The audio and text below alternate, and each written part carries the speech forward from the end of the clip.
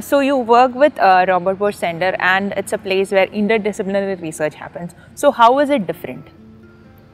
So as the name suggests, the interdisciplinary research combines two different research areas. So at Robert Bosch Center, as I earlier mentioned, each student is allotted to faculty advisors from different disciplines. So you can also see that various institutes across the country are setting up interdisciplinary research centers in their campus. So what is the need for that? So this is there because the research problems are getting harder day by day.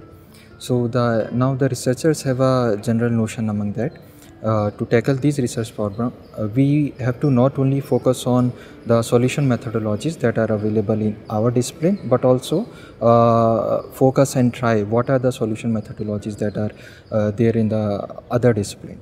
So when the researchers from different disciplines collaborate and try to solve a problem, one very nice solution comes up for the problem at hand. So this is the need for the interdisciplinary research. So interdisciplinary research is a little difficult. I mean, not exactly difficult, but why it is so? Because the researcher who is pursuing it needs to have a domain knowledge from all the disciplines that he is working on.